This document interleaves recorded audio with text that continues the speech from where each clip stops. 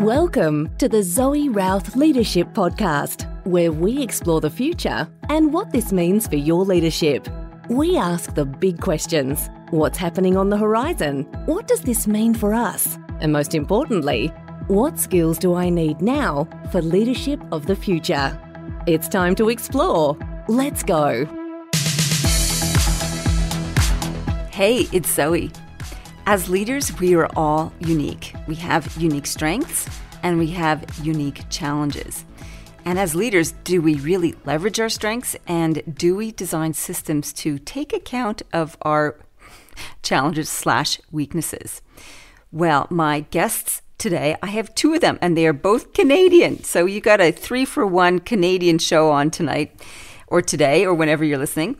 And they are experts in the field of building leadership development and leadership systems. They are a mother-daughter team, and they bring together organizational leadership development that looks at both the psychology and systems of leadership and bridge the two together. Their names are Dr. Anne Dranitsaris and her daughter, Heather Dranitsaris-Hilliard. They have been working together for some 25 years and have a business called Caliber Leadership Systems, and their website is janitsaris-hilliard.com. They have a fabulous new book out, So You Think You Can Lead, and we dive into a great conversation about the psychology of humans and the systems of leadership and how to bridge the two. Let's get into it. Woohoo! Well, we've got some Canadians on the show today. We've got Anne from Toronto and we've got Heather from Vancouver, Nanaimo, actually. Welcome to the show, the both of you. Thank you. We really appreciate being here and talking to someone on the other side of the world. Yeah, it's a regular occurrence for me being a Canadian living in Australia. And it's always such a miracle when we do manage to connect around the globe and to share amazing ideas. Thank you so much for sending me a copy of your latest book, So You Think You Can Lead. It was very comprehensive and thorough in helping new leaders especially dive into the rigors of what it means to front up and be responsible to and responsible for a team. And it's pretty exciting. But first of all, like I mentioned before we hit record, I've never interviewed two people at once. So new opportunity here. How did you end up working together, a mother-daughter team? Well, we have a bit of an unusual story in that Anne was had me at a very young age and put me up for adoption. And so she and I actually didn't meet until I was well into my 20s. And there's only 17 years, 16 years, 1 week shy of 17, but you get the story. And we immediately connected around, we were doing work in different spaces. I was doing consulting with a large human resources consulting firm. Anne was doing work as an executive coach and a psychotherapist. And as we started to connect around our work and our sort of shared interests around people and potential, we started to sort of think about how our two diverse backgrounds yet similar interests could actually come together. And so when I had my first child, rather than going back to the consulting firm that I was at, Anne and I thought, hey, let's go into business together. And that was almost 25 years ago now that we've been in business together in this. And so as we forged our personal relationship, we also became business partners at the same time. That's just amazing. My jaw is on the floor right now. I'm like, wow. Wow, that's really amazing. So if it's okay, can I ask, how did that rediscovery of each other occur? And then, oh my God, what a challenge to give up your daughter at such a young age and then to have her reappear in your life 17 years later. Or was it a little in your 20s, you said? 28. I was in my late 20s, yeah. Late 20s, wow. So how did that happen? Well, in Canada, they have an adoption registry, and that you can sign up with as biological parents, and you put your name in so that it's a non-invasive process where if the child wants to connect with their biological family, they're the ones that initiate it, and then the organization gets in touch with the parents. In Heather's case, both her biological father's mother and I had both signed up. And they contacted us. And then we went through this process of writing letters and talking on the telephone prior to getting together and meeting. And in some ways, having the business connection made it somewhat easier because there were no roles to go into. I wasn't going to come onto the scene and suddenly be Heather's mother. She didn't need a mother. She had one. And we're close enough in age that we could be friends. And so we forged both the friendship and the business partnership at the same time. Without that messy, oh, my daughter. Without the messiness of that. Yeah. Jeez. And we learned a lot about, sort of in leading, and we always bring our work, our own personal experiences into our work and sort of as part of what we sort of generate for ourselves with our clients and thinking about, well, if we're navigating this, how are others? And it was really interesting when Anne and I first started working together, we didn't tell anybody we were related. And so, and even to this day, working together, I refer to her as Anne at work. And every now and then someone will say, well, how's your mother doing? And I have to think about it, right? Because I have two of them.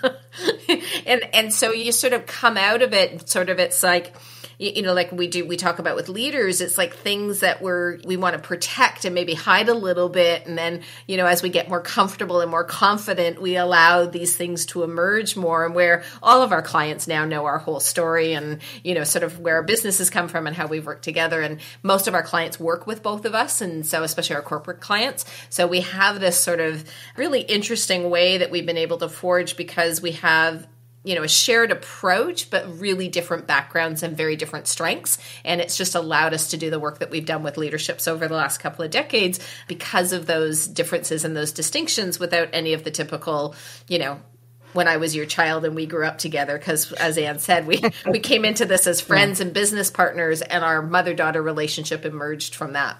Absolutely. I think it's a wonderful thing to showcase with clients, I can imagine. A couple of things. One is sitting in the wonder mix of emotions. I'm projecting now and imagining what that would be like to discover a new part of yourself and to create a new story about yourself and identity and in relationship with another, which is what we're constantly doing in leadership, is we're discovering new parts of ourselves as we build new stories with others around us, and to model being able to sit in the chaos of all that and the confusion of all that and to find a new story and a new path forward in that. What were the key things that each of you brought to the table in terms of your own personal resilience to help navigate that complex, a new emerging story? Well, from my perspective, I was very aware of not letting Heather lead in the process, and allowing certain things to unfold and not pushing, even though it's in my nature to push, that I knew that I couldn't go into any role. And I think when we look at leaders as well, now that I'm in this role, I get to be directive and tell people what to do. And I get, people should respect me. And without having any role to go into or thinking that I should behave in any particular way, from my perspective, it left me feeling much more anxious because there was nothing to hold on to. But at the same time, we both had enough space to get to know each other without pushing anything on either one of us. So it's kind of like letting the situation unfold and just being fully present in what is unfolding without perhaps with hope and maybe without expectation. Yeah. Well, with hope and desire, and, with all of me wanting to go, okay, all of those years are gone. I'm back here and we're back together. And so there's that natural wanting to push and in some way being instinctual, while at the same time intuitively knowing that would never work. If I push, I'll push her away. Yeah.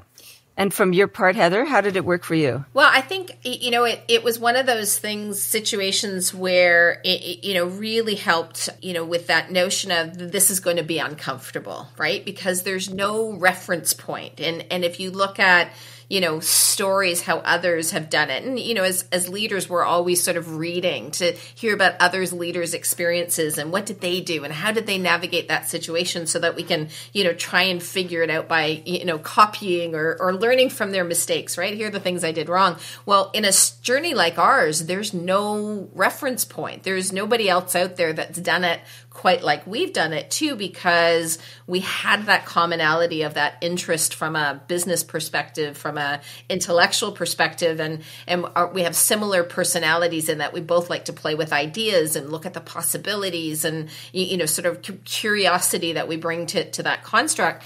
And so it was really tough to sort of think, I'm doing all of this and I'm building all of this, but it's not necessarily on a secure foundation because it was all so new. And I think that's, again, I bring the analogy over to leading. When you start leading other people, you don't have a secure foundation because you don't have the skills, you don't have the experience, and you're having to tolerate that discomfort in an effort to avoid creating messes or an effort of, adopting bad habits. And let me tell you, Anna and I had rough spots. Like, it was not a smooth ride, and it was, like moving forward, moving back, having to regroup around things because we were, unfolding all of this. And at the same time, I was a new mother. I was a new business. Like, this was the first time for me of being an entrepreneur. Anne had been an entrepreneur before. So it was so many sort of firsts all at once. And so, so I guess if you ask what I brought into it, I have a really high tolerance for chaos.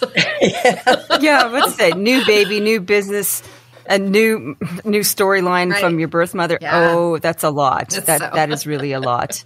That's a lot to sit with. And you're right. I think when we move into leadership roles, we don't necessarily know. We don't know what we don't know. That's sort of unconscious incompetence, or maybe then it becomes conscious incompetence as we stumble our way through it. So let's turn now to look at the book that you've released, So You Think You Can Lead. You make a distinction there between leadership and management, and that is an important distinction. So in your words, in your perspective, what is the difference between the two? The way I tend to describe this is that when we're leading, we're in front, we're defining, we are in that bigger picture, and we're seeing our desired future state and breaking it down in a way where we can influence the behavior of others to get them to follow. Because a leader is only a leader when they have followers. And again, this is really high level around the description because we can go into a lot of detail around this. But management is overseeing the execution of what the leader has presented and what the leader has defined. And so managers don't necessarily define what that bigger picture is or the strategic goals, but they're responsible for the execution and ensuring that their direct reports are aligned with their day-to-day expectations. So it's more in the moment, it's more of the particular as opposed to that bigger picture. One of the things that we'll often talk about is when we're in the act of leading, there's a people focus to that role, right? When we're really stepping in and leading is we are thinking about how do I move my people along? How do I get, as Anne pointed out, my people to follow? Where are those challenges that we're going to encounter as it relates to the people? Whereas when we're in that management, it's about task, and it's the task execution is the focus and where we're really looking to it. And they're not thinking about the people and are my people following and where are my people at in terms of their development. It's we're just trying to get through it to get it done. And again, leading is, we always say, leading is a verb, so there's a whole lot of activity to it, but it's more focused on the people and how we go through the people to get the task or the work done or the goal accomplished. So it's looking at things more holistically and not just in that more sort of linear task-based approach that we often see people, regardless of their title, tending to work out of. Yeah, I think that task-relationship balance is a perennial tension that people leaders need to manage. You can't just do all people and you can't just do all task because that both lead to disasters in terms of excess focus. Hey, it's Zoe. If you're enjoying these leadership insights, join us in the Amplifiers Academy. It's bite-sized leadership development through self-paced videos and exercises, templates, checklists, resources, and an online community to connect with other leaders. It's Amplifiers Academy, your gateway to better, stronger leadership. See you there.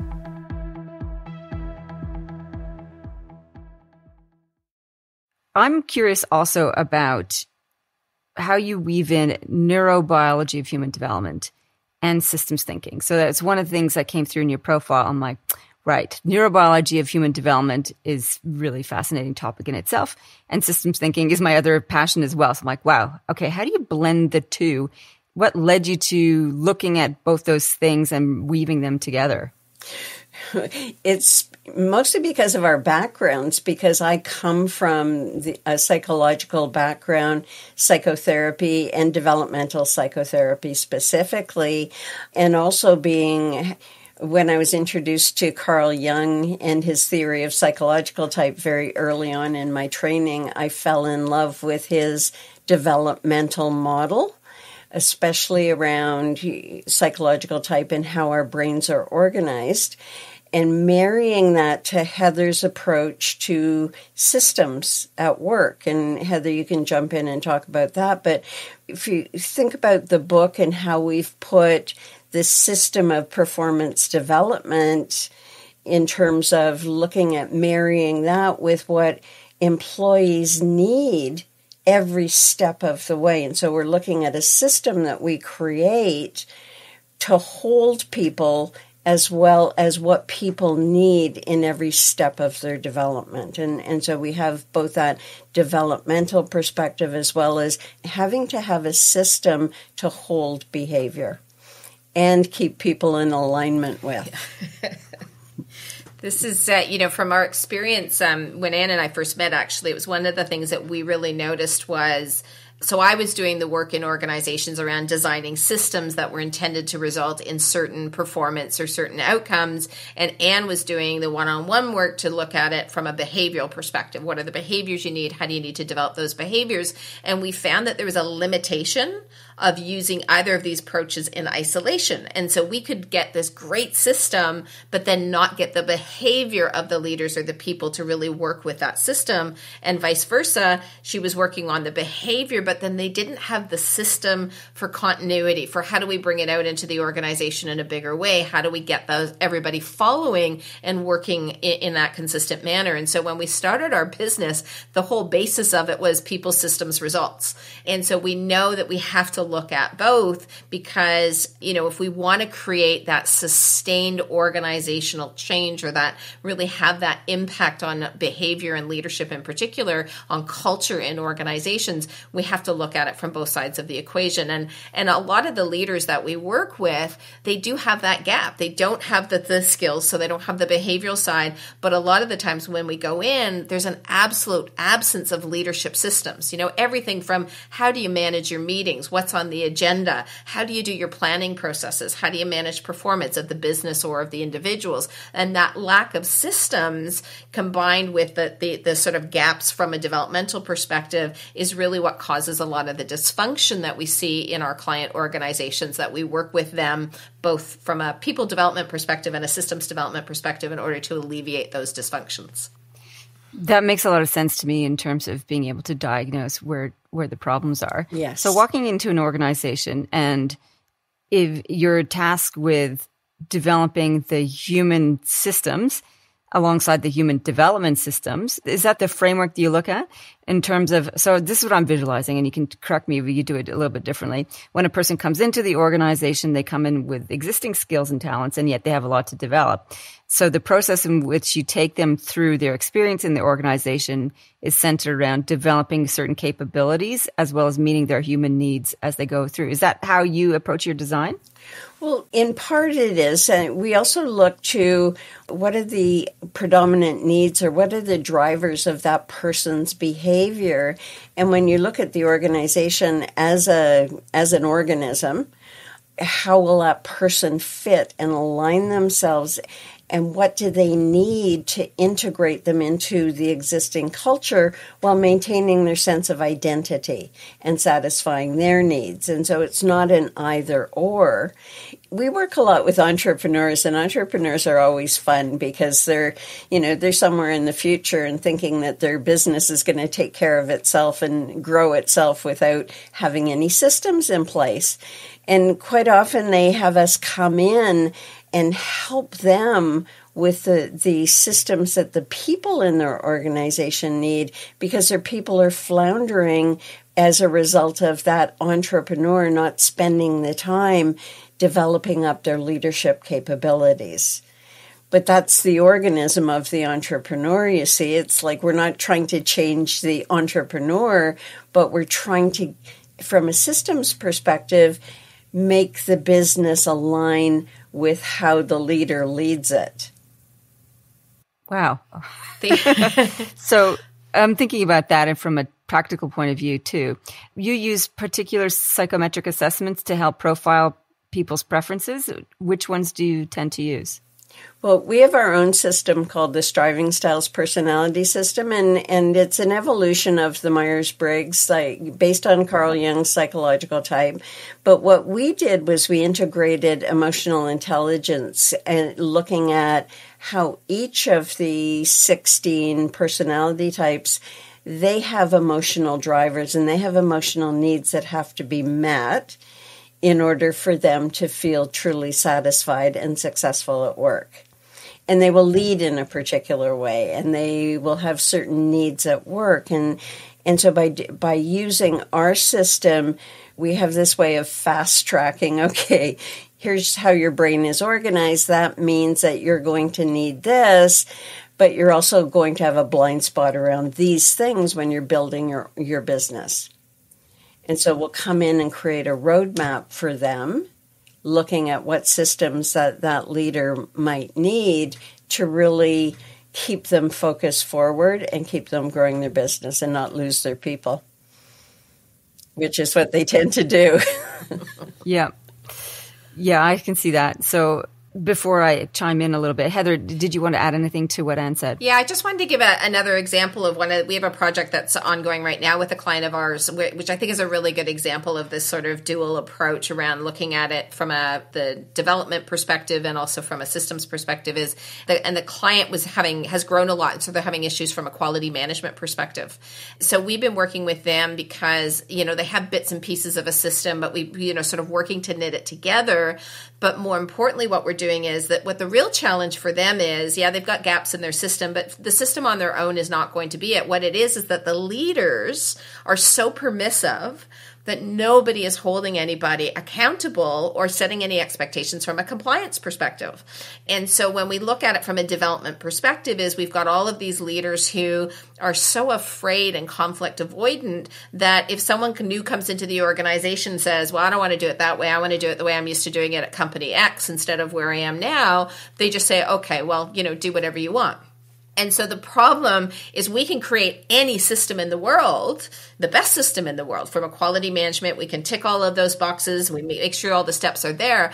But if the leaders are not actually willing to hold people and say to people, this is non-negotiable, like you have to comply.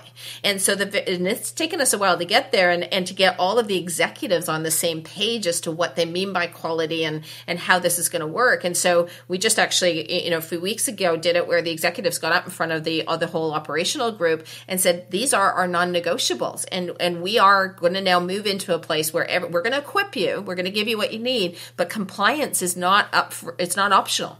And so that's the huge shift. But developmentally, it's taken us a while working individually with those executives. Now we're working with the next tier of leaders on really equipping them from an accountability compliance perspective so that they're comfortable with it, that they have the language, they can have the conversations. And then they're also looking at their own systems for checking on compliance because they have none right now, while at the same time we're strengthening up the system to fill up any gaps and to deal with any of the barriers that the system might have. So we had to do both because doing one and without the other would not have driven the kind of change that we're looking to get in the organization over the hundreds of folks that are impacted by this in the time period that we're trying to work from. So it's always that pushing around that dual approach, but meeting the client where they're at So it's part of that whole, the neurobiology of it, as Anne was saying, is we understand their personality, we know what they need, and we know how to help them to move to that next place so that they can really make these systems work for their business.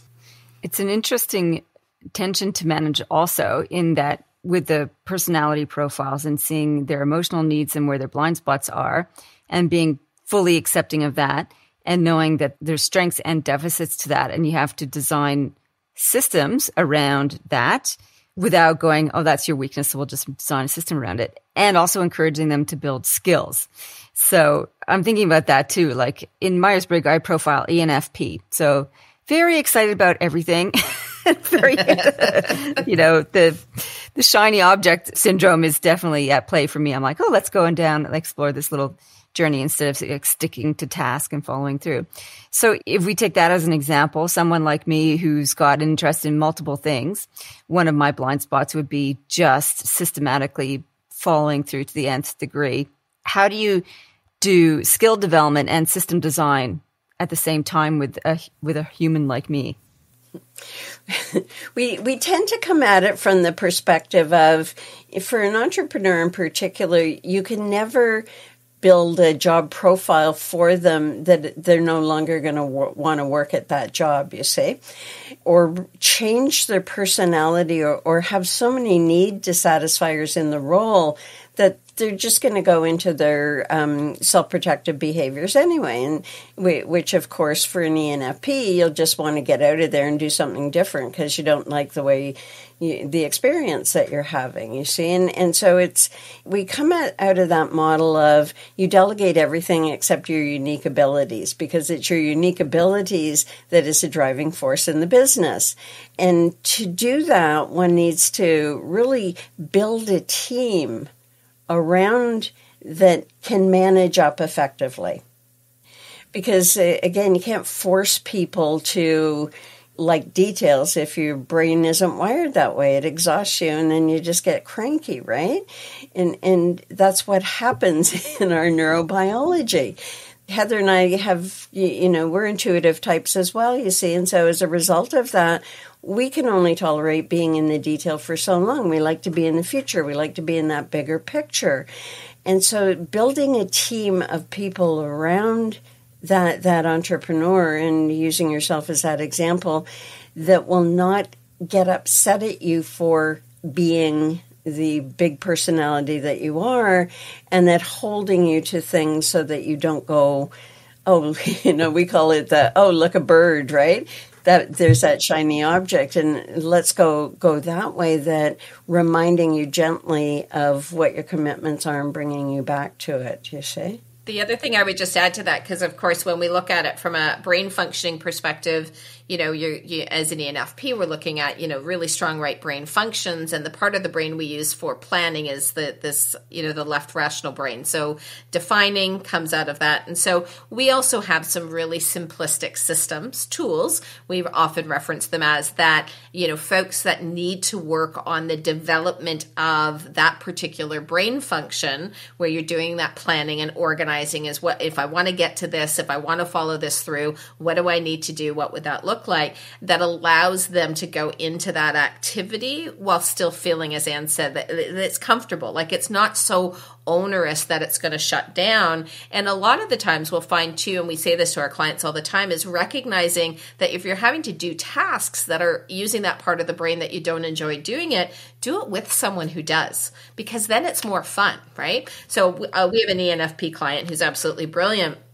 And, her, just same thing. It's like, trying to herd it all in so it can work with something. And she just, just having that ability, she talks and we develop it for her, right? So it's all her idea. All we're doing is capturing it, because that's our strength, and able to put it back into a plan that then she can work with and she can work with her people on. So it's also that aspect where we find with a lot of leaders is that unwillingness to sort of say, this isn't something that I enjoy. This isn't something that I'm particularly good at. So where can I find help, right? And the best leaders, the ones that are most, that we find anyway, that we work with, are the ones that do recognize that. They recognize that their strengths lie in different areas, and they can hone in on that spot or that point in time where they really do need that help and support.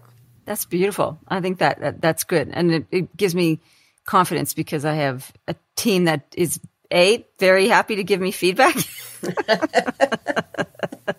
and say, no, don't do that. That's too distracting. And so we had a planning meeting last week and I'm like, I was thinking about doing this. And my business manager said, no, you're trying to do too much and it's going to be distracting. And I'm like, okay, park that, move on. Yeah. So that was really helpful. Perfect. So some of the things you talk about in your book are about bad leadership habits, having good leaders with bad leadership habits. Nobody likes bad habits. I mean, I don't even know that they're bad habits. What are some bad habits that you see good leaders fall into?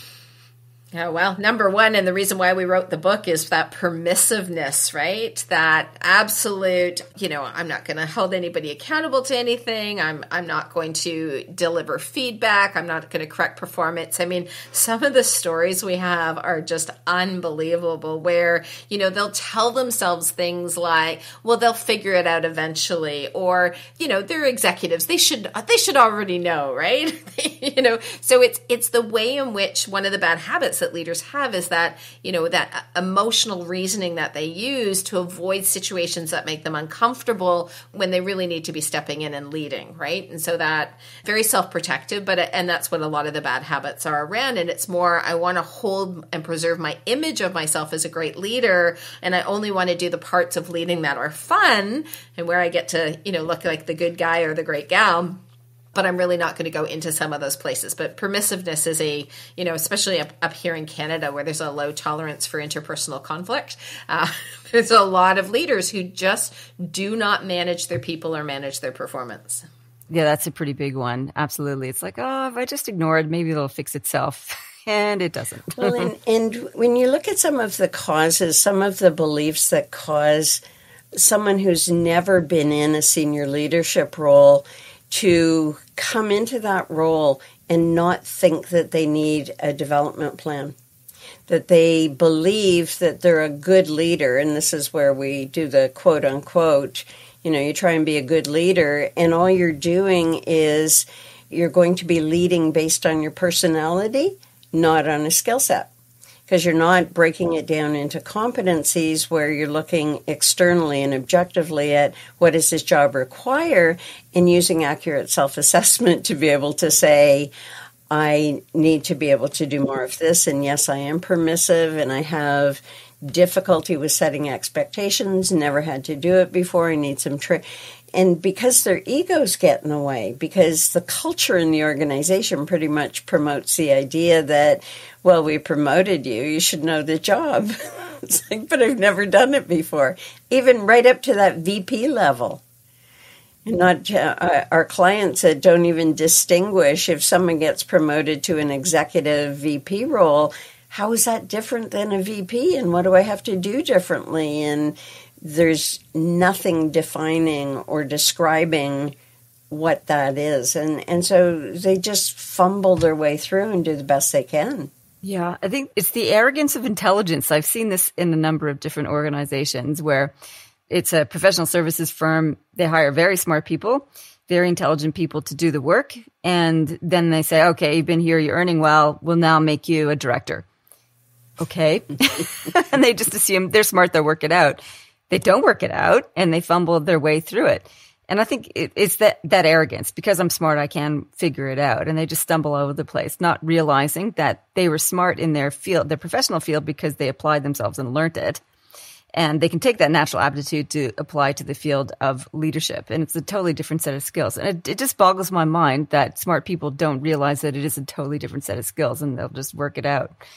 Is that something that you experience as well? Yeah. Yeah. And if you think about it from the organization's sort of resistance to invest in the development, I mean, we laugh because, we talk about leadership as the only profession that you're not required to do any training or meet any criteria before you get promoted into the role, right? And so when you think about it from that perspective, and then they get in there and then they're in there for a long time. And I think the research says something like they're in there for at least 10 years, most leaders, before they have any training.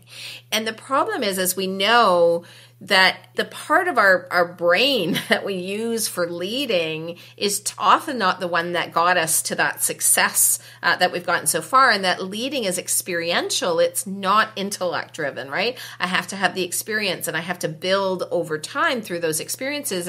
But if I have no skills and I don't have any tools that I can at least use to get started on, and it's all self-directed, and oftentimes, because there's no formalized training for people, it's, it's sort of the idea is, well, now you're a leader, so it's a whole, you must be born to lead and let's go for it, right? And we look at, then we fall into these things where we might even try to do some things the right way, but the first time it doesn't work, we bail on it. And that's what we talk about it being experiential, is we often have to do it a few times before we get comfortable enough where we're actually being effective at it. And, as Anne pointed out, right up through to the CEOs we work with, that the big gaps in their skill set because they have not gone after development around their leadership skills in the same way they would go after development on a professional level. And we've got, executive level clients who spend a fortune every year on keeping up with their profession, even though their core job is to lead others who should be the experts in the profession, but they do nothing to actually strengthen up their leadership capabilities. It's astonishing, really. And I've interviewed a lot of former military leaders, and that's one of the things they find quite jarring, going from a career in the military to corporate, is there's no investment in people leadership training, and it's embedded in the military protocols as something that's absolutely essential. And they're like, why are we not investing in developing our people? And we flag this in the book around that need to develop followership in people. It's the assumption that because I'm a leader, people are going to follow me. And, then they complain when the people aren't following them because, of course, we have a whole generation of younger people who come in and say, what's in this for me? And I want to do it my own way and nobody should tell me what to do. And there's this huge gap that's developed because leaders don't say, okay, in order to be successful in your role and get promoted, you have to demonstrate to me that you can actually follow and align yourself with the goals of this organization and the expectations for the role. And they're afraid to say things as simple as that. Oh, won't I offend them? It's like, no, it's your job to define things. You're a leader. And their reluctance and their fear around it, you see, gets in the way. And, of course, then they blame the employees. Yeah. We need to absolutely start to get over that those core emotional intelligence glitches that we have. One of the questions I have about leadership of the future is, well, it's not even the future, it's now. How do leaders contend with remote hybrid working? What are the things that they need to bring to the fore in order to continue to develop good culture and accountability and performance in a remote and hybrid environment? What have you instituted or implemented with your clients? So one of the things we've talked a lot with them about is frequency, right? So, a lot of our organizations still, our clients aside, a lot of organizations that we come into work with, they're doing like the annual performance review, let's say. And so that cycle doesn't work in any context, but it especially doesn't work in the virtual context, because what you need to be continuously doing as a leader is clarifying the expectations and then following up to make sure the expectations are being met, and then doing the feedback cycle actually more frequently, because you don't have that opportunity to observe in the same way you might in a workplace, right? So if someone needs some correction, or if someone needs some support in order to get them to the next level, the frequency with which those conversations need to be having is actually more rather than less. And what we've noticed in that kind of the first push into the virtual, everybody was so, just trying to survive that experience. But now that what we're on the other side is like you're having to put time and attention to this, and you can't just sort of hope that employees are getting it and coming along. You have to check in with them more frequently. The challenge that most of our clients are experiencing is that, for many, many years, most organizations have kept their management ranks really thin thin to the point where most of the folks that are leading are doing the leadership part kind of off the side of their desk, because their core job is actually to get things done, right? To get tasks done. There's work output that they need to do. And in the virtual environment, you have to rethink the design of leadership roles. And that's the work that we're going into with a lot of our clients now is really looking at capacity and where does their time need to go. And if we need them to be spending 40% of their time, depending on the size of their team, in those kinds of conversations, those meetings, those directing, the development piece of it, the cultural component, really cultivating the virtual cultural component, what gets moved off of their desk and what's the staffing that might need to support that. And we've seen organizations of all sizes where they've really emphasized profit over having the right staffing model at the expense of the folks in the leadership levels. And so this might be a little bit of a time to kind of rethink that, from a social perspective.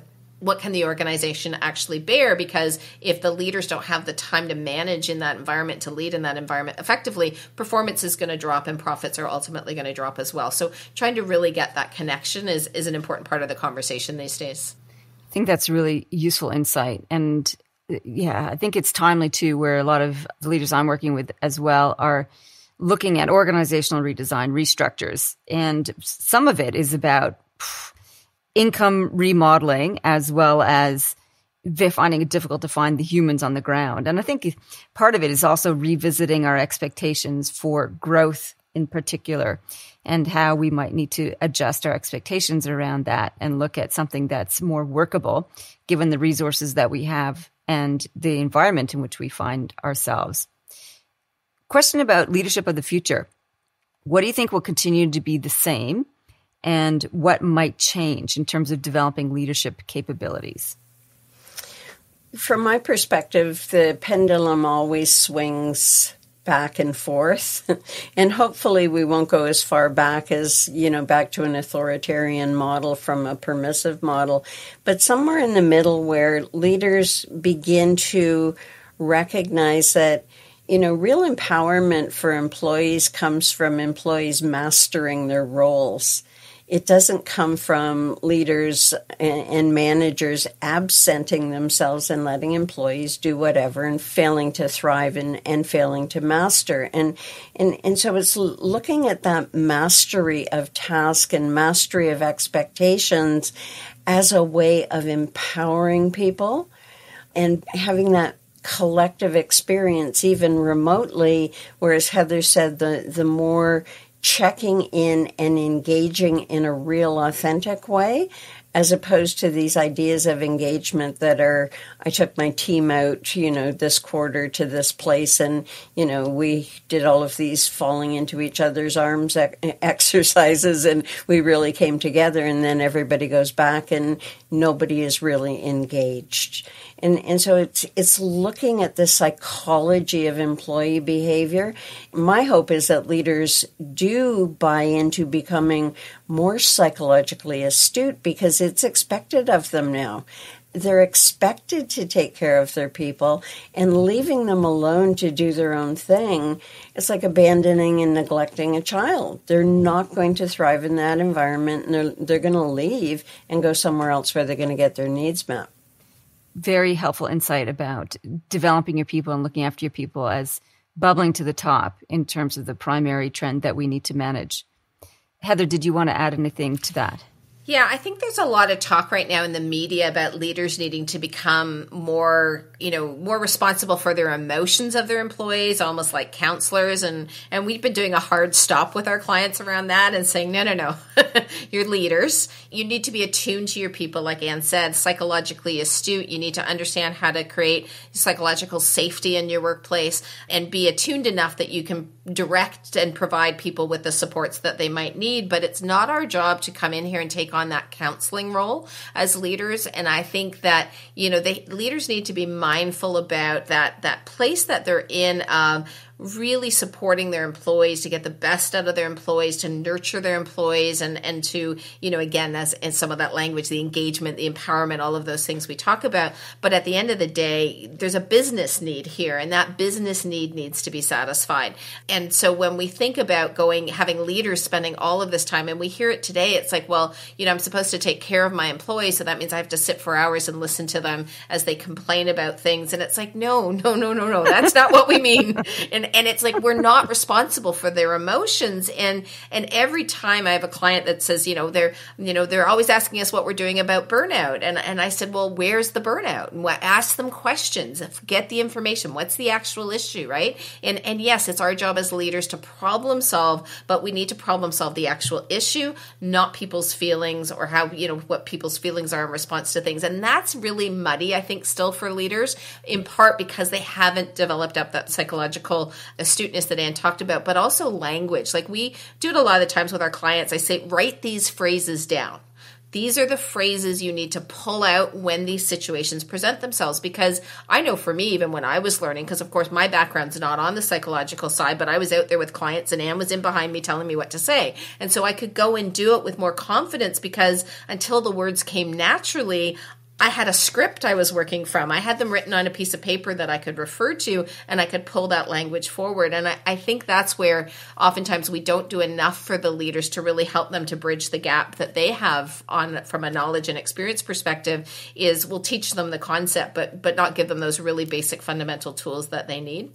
So there's a couple of pieces in there, but it's that element where they have to get more comfortable in that interpersonal context and not keep running scared or backing off because somebody gets upset about something. Or, we've had clients who have not made business decisions because they were afraid of how the employees might react or that they would get upset.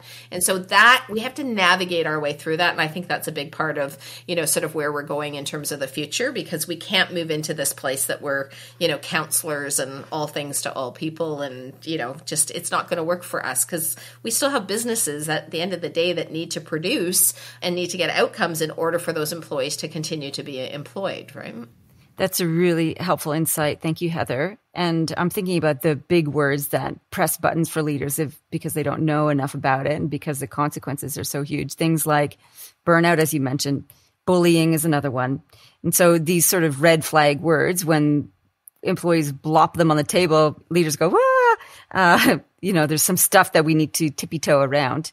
And I think that's really helpful insight that let's dive into that. Let's know the definition. Let's look at the signs and symptoms so that we can actually tease it apart with people and help us map a way through that whole mess or chaos. Yeah. Your book is fabulous, So You Think You Can Lead. Where can people find out more about your work and the book? So everything that we do, our books, access to our podcast and our YouTube channel, all of that can be found at our website, Dranitsaris-Hilliard.com. So just as it's spelt in our names, really simply Dranitsaris.Hilliard.com. It's kind of our gateway to all of the different things that we do, all of the work that we do with organizations and individuals, and all of the different resources that we offer people. Thank you so much. We'll make sure that is in the show notes. I have really enjoyed the conversation about everything leadership and humans and how we're trying to all forge forward together. I really appreciate it. Thank you so much for coming on the show. Thank you for having us. Thanks so much. That was a fascinating interview. I really enjoyed the insights around psychology and systems and how we can blend them together. I think that was really helpful insights also about what leaders are confronting in this remote hybrid juggle that we are still working our way through and what we need to pay attention to. And that closing the feedback loop more often is definitely something that we can adopt, whether we're working fully remotely or actually face-to-face as well. And I think it's a nice sort of pendulum swing back to pick up on Anne's analogy there to being too over-pandering and looking after our people and being too mindful of their emotions, to coming back a little bit and understanding the developmental needs, what are the expectations of leaders and what are the responsibilities of leaders. So, as always, plenty to unpack and plenty to process and plenty to keep learning about. I recommend the book So You Think You Can Lead if you are an emerging leader or you want to revisit absolute fundamentals and get a different perspective and solid strategies and solid advice on what to work on bit by bit. In the meantime, live well, lead well. You've been listening to the Zoe Routh Leadership Podcast. To find out more about leadership of the future or to contact Zoe, go to zoerouth.com.